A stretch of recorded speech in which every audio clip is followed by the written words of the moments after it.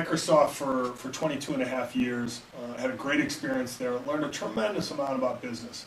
Lessons through successes, lessons through failures, lessons from other people, from people I worked for, people I worked with, people I partnered with at other companies. So when I retired at the age of 49 from Microsoft, I said, well, I'm not retired. I want to have a second act in my life. What am I going to do in my next career?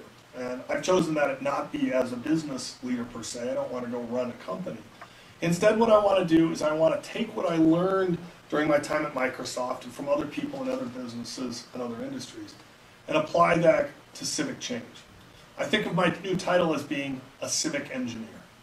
So the question that I like to come and talk to people about is, how do we take the principles we learn in business, the things we've learned in our day-to-day work life and the things we do, and apply them in a civic context? That could mean applying it in nonprofit work we do. It could mean applying it in a local government or a local board that a business leader decides to join. It could mean applying it at the national level. It can mean thinking about how a business needs to do lobbying and how do they approach those challenges and issues.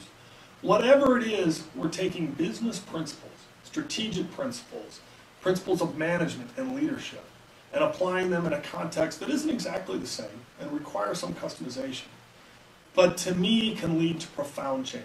Change that affects the economy, change that affects local communities, change that affects individuals, and indeed change that can be strategic for companies themselves. And so the idea of civic engineering, I think, is a big idea. I think not only is it important for business leaders because of what it would do for their business, but I think it's an incredible opportunity for business leaders to give back. And so my offer is to come talk about civic engineering, talk about how we can apply what we've learned in business, and how we can change the society around us.